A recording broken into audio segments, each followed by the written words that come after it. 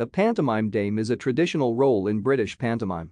It is part of the theatrical tradition of travesti portrayal of female characters by male actors in drag.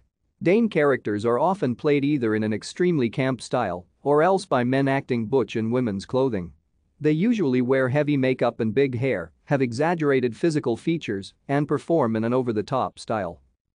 Characters who are played as pantomime dames are often, though not exclusively, older matronly women. They may be the protagonist's mother, as in Jack and the Beanstalk and Robinson Crusoe, or a nursemaid to the protagonist, as in Sleeping Beauty and Snow White. Although often warm and sympathetic characters, dames may also be employed as comic antagonists, such as with the Ugly Sisters in Cinderella. Although some pantomimes traditionally do not contain standard dame roles, certain productions of those stories add a dame character, for example, in many versions of Peter Pan. Other examples of dame characters include. Thank you for watching. Like and subscribe if you would like to view more of our videos. Have a nice day.